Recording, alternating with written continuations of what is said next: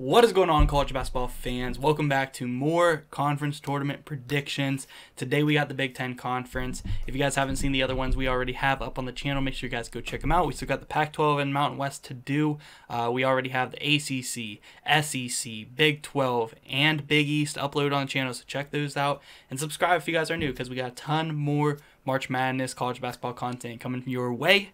And yeah, guys, let's get into our Big Ten tournament prediction. All right, so we got our 2024 Big Ten bracket, and it's pretty interesting. You know, beginning of the year, you probably wouldn't expect a lot of these teams to be where they're at, to be honest. But, you know, Minnesota, probably the biggest surprise this season. Actually, that's a lie, Cap, because Nebraska, definitely the biggest surprise this season. Tominga, they got Bryce Williams. They got a lot of really good players on this team, and they can shoot.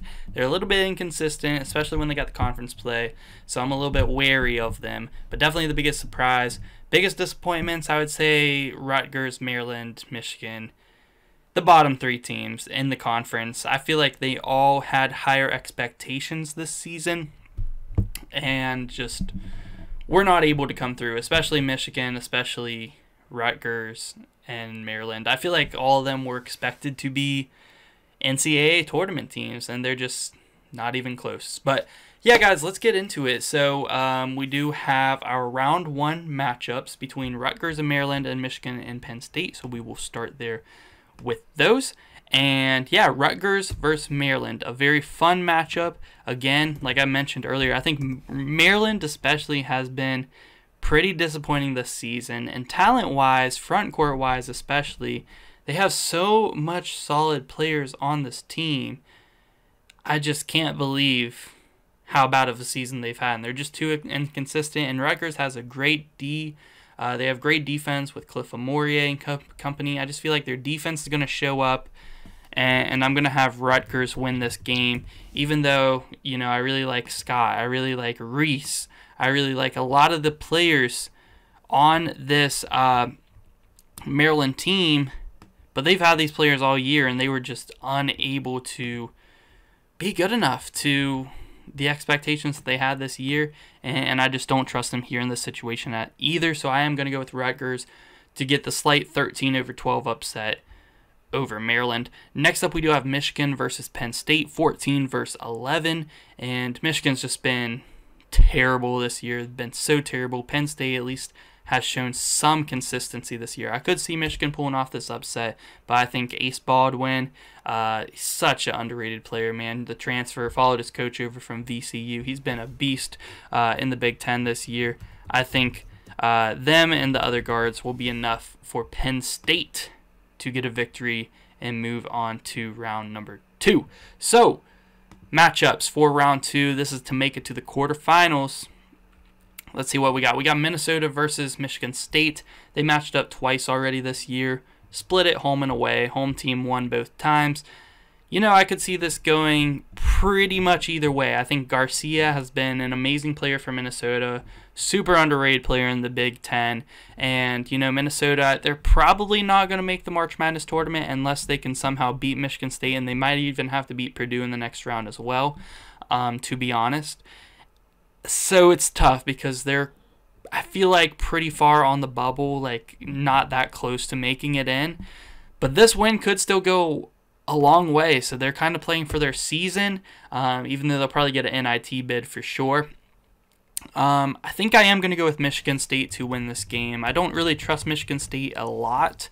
I think Garcia has a big game, but I do think that Sparty does do enough here to at least win this one and make it to the quarterfinals and kind of guarantee them a spot into March Madness. I'm pretty sure they're going to make the NCAA tournament even if they lose to Minnesota, but, you know, this feel very comfortable, you know, if they win that one for sure, I feel like.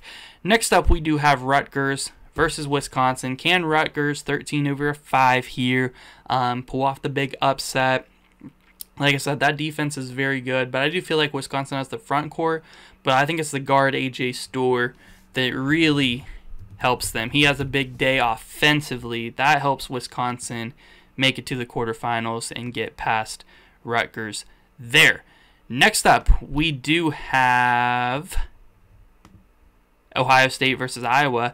Very interesting first-round matchup. I think, honestly, as far as like a team who could potentially get a bid steal in this league, it's got to be one of these two teams. Whoever wins this game has potential to win another game and potentially another game and go on a little streak here, because they are not, neither one of these teams, since they're on the bottom of the bracket as well, they're not going to see Purdue until the championship of the Big Ten. And Ohio State, they've already proven that they can beat Purdue. They've done it. So that makes it interesting for sure.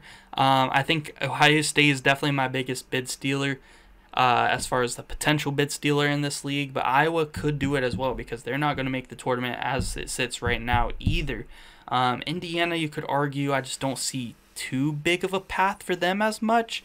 I just don't know if they have the team to really go on this big of a streak in the league. I think Ohio State and Iowa, I feel more confident in. I think I'm going to go with Ohio State to win this game. I do think Iowa does have the advantage when it comes to guards, when you got like Tony Perkins and boys. But Ohio State has been playing lights out. Ever since they fired their coach and they had the interim head coach, they have been playing awesome. Florin's been playing awesome. Gale's been playing awesome. Battle, he's been playing pretty good. Zed Key, down low. I just think this Ohio State team has been coming together recently, and I like them to at least make the quarters. I think that they could definitely go on a little bit of a run here in this tournament, though, for sure. Next up, we do have Penn State versus Indiana. I could see this being a slight upset here. I do think Indiana has more talent on their team, though. I just feel like Xavier Johnson, he has been somewhat disappointing this year. But Mackenzie Mbako has been awesome as a freshman this year, and Khalil Ware has really taken a step up from his first year at Oregon to transferring to Indiana. He's playing a lot better. I don't think they have the size to compete with Khalil Ware, and I think Indiana's going to be able to get past that round and make it to the quarterfinals. So no big upsets really. We got the 10-7 there with Ohio State. But really I could see a lot of these happening. I mean, Wisconsin hasn't been that consistent in the second half of the season. You could see them possibly getting upset. I could definitely see Minnesota beating Michigan State. And I could see Penn State beating Indiana, but I like the matchup there for Indiana. So let's go on to our quarterfinal matchups. We have Michigan State versus Purdue. I just don't trust Michigan State, especially because they don't have that great of a front court, and they're not a good shooting team. And we've seen the recipe to beat Purdue. You got to be able to stop Edey. You got to be able to make the other team miss their threes, or make Purdue miss their threes, and you got to make threes. And I just don't know if Michigan State has the team to really beat Purdue. I'm going with the Boilermakers here in this one. Next up, we do have Wisconsin versus Northwestern, and I like Boo Buie to make a little bit of a run here and at least get his squad to the semifinals. So I think that him versus AJ Storr would be a super fun matchup. I do give the edge to Boo Buie there. Is Ryan Langmore coming back yet for this one? I'm not sure. But yeah, I still think that Northwestern gets past Wisconsin. I think that they've been playing better, even though neither one of these teams have been that consistent. I feel like Northwestern has been playing a little bit better ball lately. Ohio State versus Illinois. This is the huge test for Ohio State. Can they get past Illinois right here? I mean, as hot as they're playing right now, I could see it happening. And, you know, I really want to pick Ohio State to go into the round here and potentially get a bid steal and knock off Illinois. But Illinois has been really good this year, man. Coleman Hawkins, I think he could have a game in this one. You know, Terrence Shannon Jr. can drop 25 on you at any point. It's tough. It's tough. Illinois has a really good team. But I am going to roll with this Buckeye team. I'm sorry, Illinois fans. I know y'all are about to be mad at me for not picking Illinois, because Illinois has potential to win this entire tournament, especially if Purdue gets upset by someone in the top bracket. Illinois the second favorite to win this league. But I think Ohio State's hot right now. They've shown that they can beat anybody. I'm going to go with Ohio State. Next up, we do have Indiana versus Nebraska. I could see this one going either way as well, honestly. I think that it's interesting. Indiana, not the best shooting team. Yes, they have a couple of good shooters like Trey Galloway. Mbako can hit one here and there.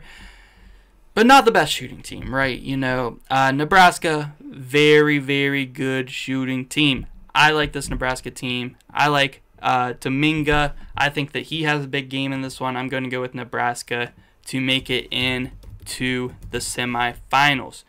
How about them Huskers having a great year in basketball this year? Next up, we do have Purdue versus Northwestern.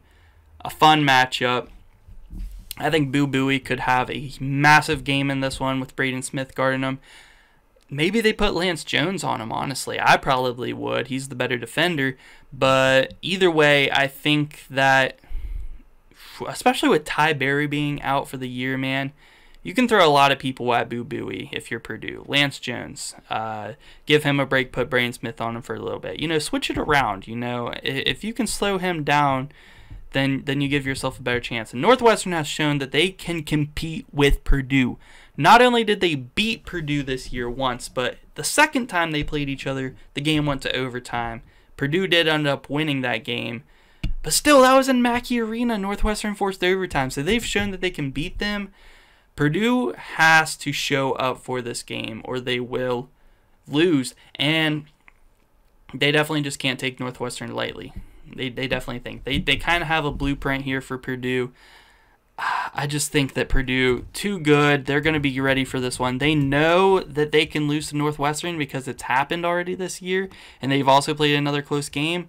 They're going to come prepared, and they're going to knock off Purdue in this one. Also, it's in Minneapolis. Man, I wish I would have.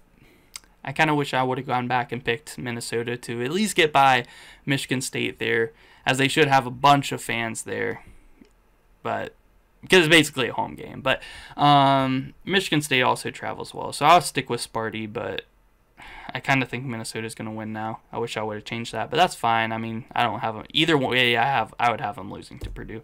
Next up, we have Ohio State versus Nebraska. And Ohio State, they've had a good run, and I want to keep rolling with them, man. With Thornton, who's just an awesome sophomore for Ohio State. But I like Tomenonga, and I like this Nebraska team as a whole. Just, they're so good at shooting, man.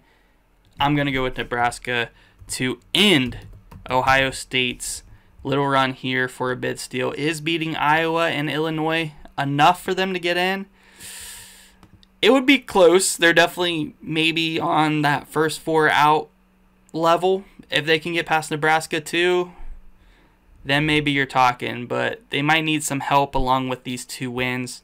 It will be close as far as the Buckeyes getting in. But we do have our Big Ten championship game. We do have Purdue. We do have Nebraska. And Nebraska does have a team that I think can compete with Purdue. You know, they have really good shooters. They can play good defense at times. They can go on big runs. They have a team that can knock off Purdue. I just don't know if they are going to be able to do it. I don't know if I trust them to be able to do it. And I think I'm just going to go ahead and pick Purdue. Back-to-back Big Ten tournament champions. I don't see anybody really beating them. I think, honestly, if I'm being for real right now, I think Northwestern might have the best chance at knocking off Purdue, and I don't really know if they could.